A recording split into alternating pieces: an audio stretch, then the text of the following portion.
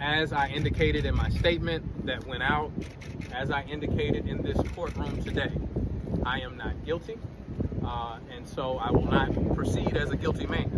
I will continue to handle the business of the city of Jackson while my attorneys continue to handle the business of these court proceedings. I have full faith in their representation in me.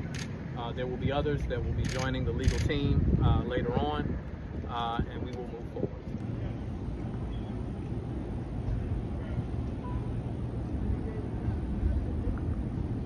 This indictment is a horrible example of a flawed FBI investigation, and certainly the indictment was an assassination attempt on my character.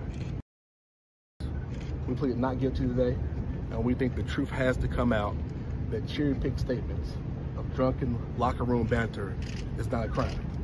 And we plan on fighting these charges, but right now I'm going to get back to protecting Hinds County and being your district attorney that you've elected us to be. Thank you.